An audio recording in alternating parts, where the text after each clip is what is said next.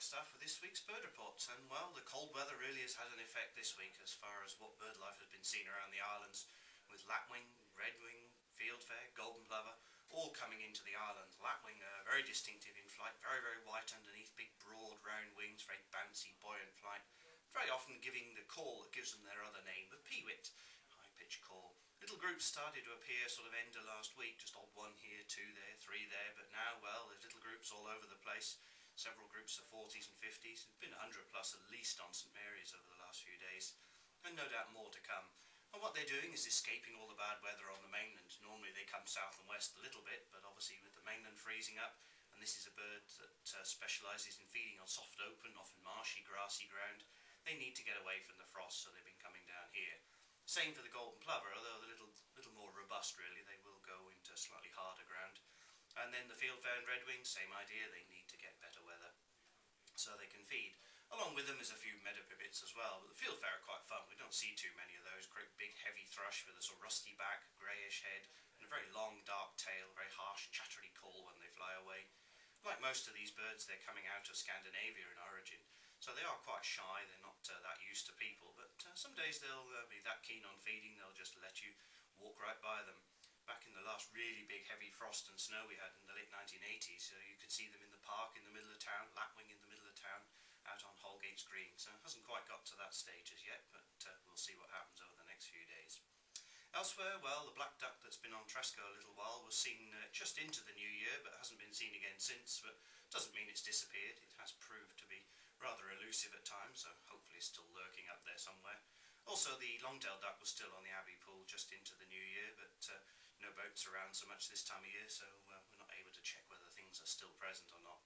On the sea, that flat, calm, sunny day last Saturday was ideal for looking for divers and so on, and we found a black-throated diver. We don't see too many of those, but several great northerns around as usual, and the black-throated diver, that was just off the edge of Sampson.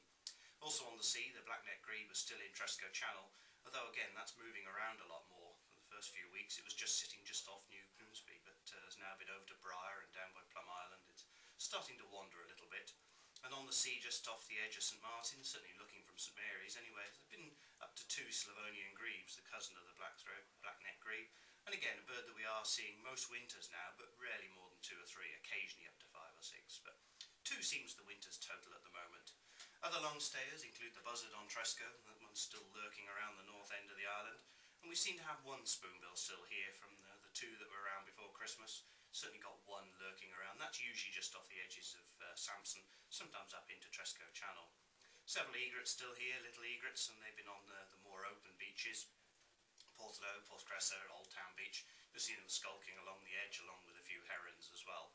But certainly the beaches have had quite a lot of smaller birds feeding because it's softer ground, so the pipits are down there, meadow and rock, chaffinches and stonechats, black redstart, chiffchaff, all sorts of things have been scooting along the edge there.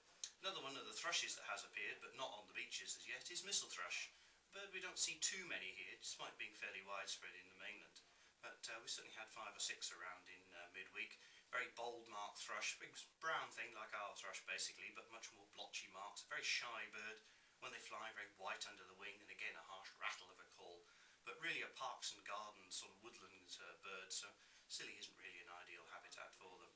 But all these birds are struggling to feed, so bird feeding is a good idea this time of year. I know a lot of you spend an awful lot of time and energy keeping your birds fed, and the supplies soon run out. They seem to clear some of the feeders incredibly fast, but certainly a good idea to keep feeders going at the moment. Also, water is important for a lot of our birds, all our birds really. So open water without it being frozen up is certainly a very popular thing. You get a clear bit of water at the moment, the birds will be flocking in to bathe as well as to drink. They don't mind drinking the same water. But keeping the food sort of up off the ground is a good idea as well, so you don't encourage rats. Keep it all small, that way the gulls don't get in and nick it all, and then you'll feed a wider range of birds. Gulls can feed on the sea and the beach, but the smaller stuff tends not to. So certainly bird feeding a good idea this time of year. Anyway, this is Wagstaff.